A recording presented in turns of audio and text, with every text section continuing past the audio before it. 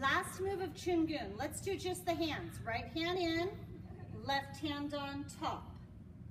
One more time. Right hand in, left hand on top. Now let's do just the legs. Back leg comes in. Step out to a horse stance. You want to make sure your horse stance is even. So let's do it again. Back leg will come in. See, I'm putting the arch of my foot on my leg. Slow motion. Putting the arch of my foot on my leg.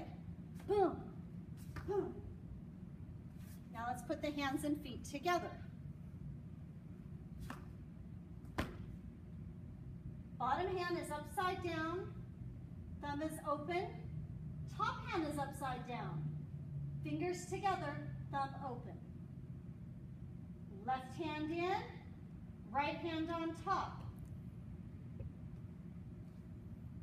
Bring in the leg. Bring in the leg.